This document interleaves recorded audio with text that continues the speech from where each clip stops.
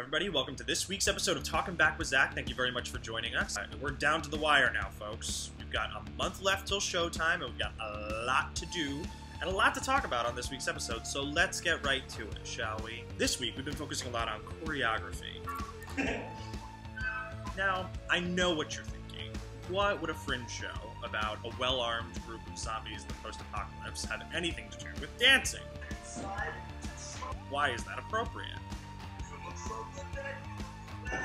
To which I will respond, we're a physical theater company, and dancing is the natural progression from physical theater into, beyond. Also because dancing. And Michelle Obama.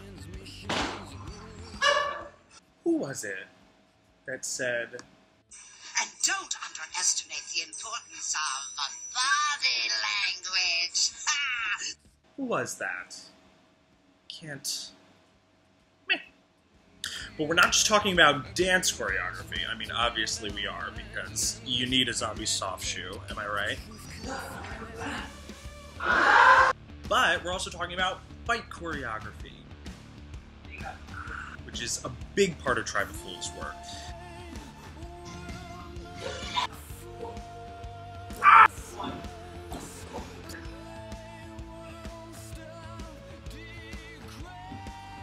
We're going to take just a minute with our resident fight choreographer, the incredible Cosenza, to hear his take about what it's like to work with Tribe of Fools in our kind of unique physical theater style. So, let's chat with him, shall we? What I love about working with Tribe of Fools as a fight director is that it kind of spoils you. You ask for somebody to do a flip and boom, somebody does a flip. You're like, let's just put a cartwheel in here because it looks cool. And it does look cool right away. Tribe of Fools spoils you rotten because they can give you everything you want and more. One of the challenges definitely is keeping the direction and thinking of the through line.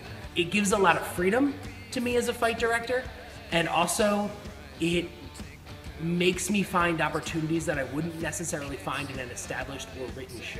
What I really love about the idea of zombies with guns is that all of a sudden zombies form a defense. It's not just blind zombies coming in mass like a herd mentality. It's the fact that all of a sudden these zombies can form a defense, and there's a story there. Also this week, we did our designer run, which is super fun but super intimidating. Tim Pop here will give you an idea of what designer run is. I am Tim Pop, a company member of Tribe of Fools. Here for the designer run, where they show all the designers the work they've been doing so they can get a feel for what the piece is becoming. I'm not a designer, I'm just like a friend with opinions that I shall share.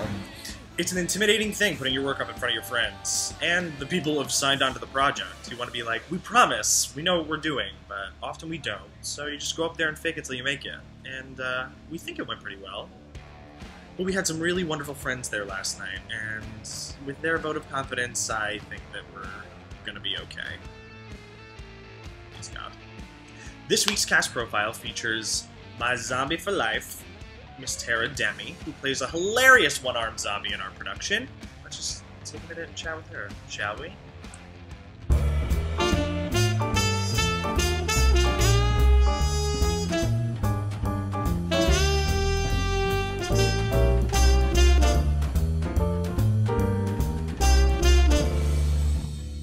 She's super tough.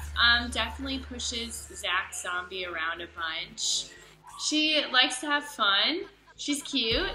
In her past life, I feel like was sort of a stay-at-home chick, let her husband do everything, and now that she's a zombie, she's like, I'm kicking ass and taking names. I really like Shaun of the Dead. Is that the news already?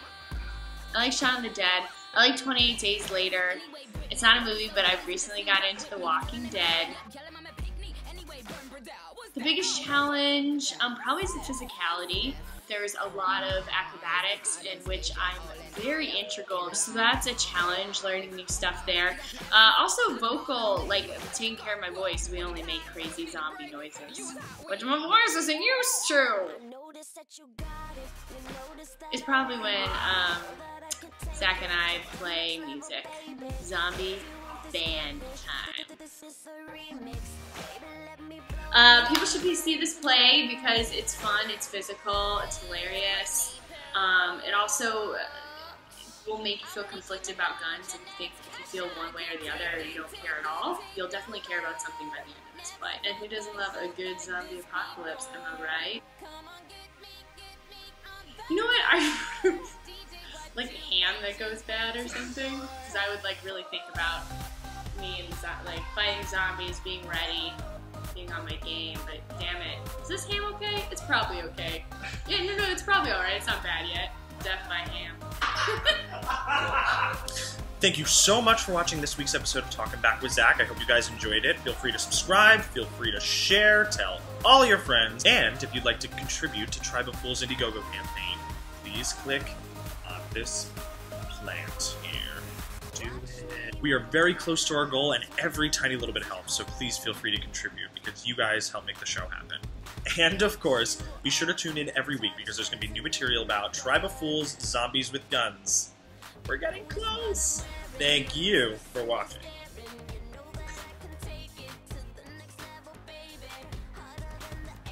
If you call my mom on her cell phone right now, it literally says, "Hi, I can't get to the phone right now. I must be out preparing for a zombie apocalypse.